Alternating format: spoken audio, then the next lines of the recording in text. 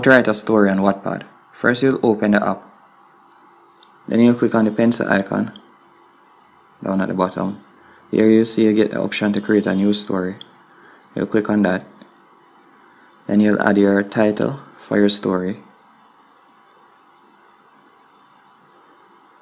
And below the title you'd also need to add a description for your story.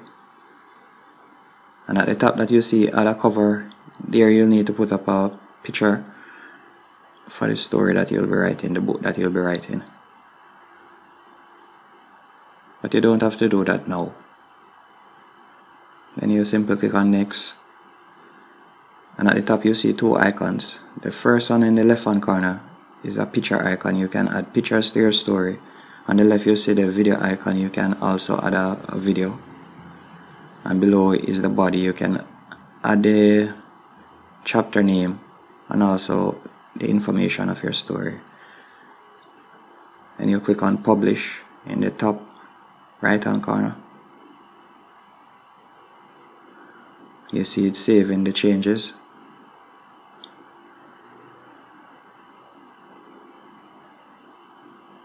And here you'll get the option again to add a cover for your story. And also you would see each part that you can edit.